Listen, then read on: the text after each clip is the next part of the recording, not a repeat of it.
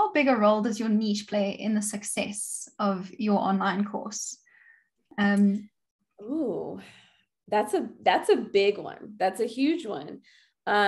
So I think that right there, a lot of people mess up right there. Like when they start making courses, that's probably the number one thing that messes people up from scaling and stuff. Because one, I think, for me, it was easy. Like I'll say with Beauty Boss, because Beauty Boss is the course that we recently scaled to over 1 million. And the reason we were able to scale it so quickly is because we used YouTube to identify the fact that there was a need, but then we researched the market and there weren't many programs that were actually teaching the information that these people were searching on YouTube, right?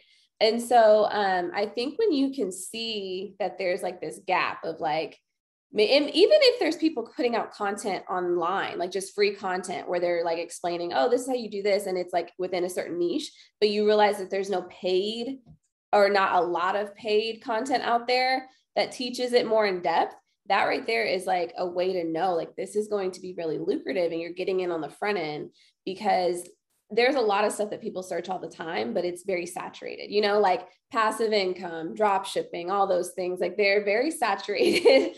And there's a lot of, you know, courses on those topics, but there are still topics out here that people are really eager to learn about, but there's just like no one really giving a full outline, like step by step in a paid program.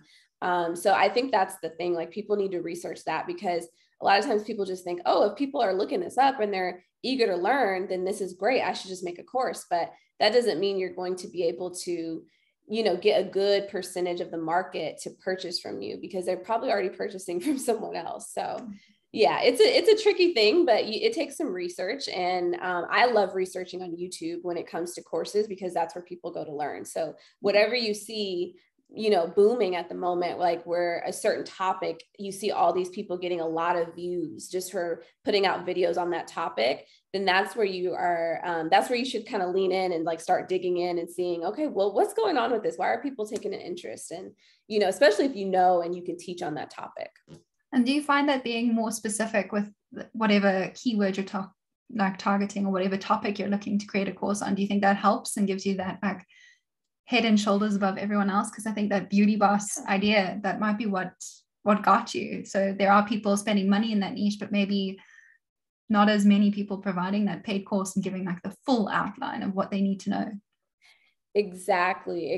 Yeah, that's exactly what it was. And I'll say, even outside of just using those keywords, it's more so too, it really being good about explaining the promise, right? Because even with Boss Up Your Brand, you don't even know what that's about or what that means until I explain it. And so the name of the course is not necessarily super important. And even you explaining what the course is about, it's more so explaining what they're going to get out of the course, like the promise. And so we really focus in heavily on that. And that's just a tip for anyone that's even getting into this.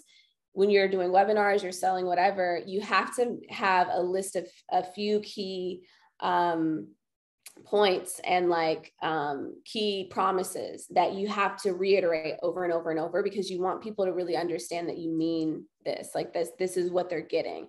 And so for us, we really emphasize the fact that one, it's not expensive to start this beauty brand. Like, we're going to teach you how to do this, but it's not expensive to start. And you don't have to have any prior experience. And you don't have to have a lot of followers, because those are the three main things that we realized people felt defeated about before even starting. It would prevent them from even starting or going further with it. So once we debunked those myths, then people were more open to even receiving all the rest. So a lot of times you need to figure out the objections and what are the key things that someone is looking to achieve, and communicate that, really focus heavily on that. So with Boss Up Your Brand, most of my customers, they don't even know what an e-commerce funnel is before coming to me. So what I do is I focus in on teaching them, this is the thing, a lot of times, if they say that they're looking for more sales, or they're looking to get more followers so that they can, get more sales, I start by having that conversation and then debunking that and saying, you actually don't need this. You think this is what you need, but you don't actually need this.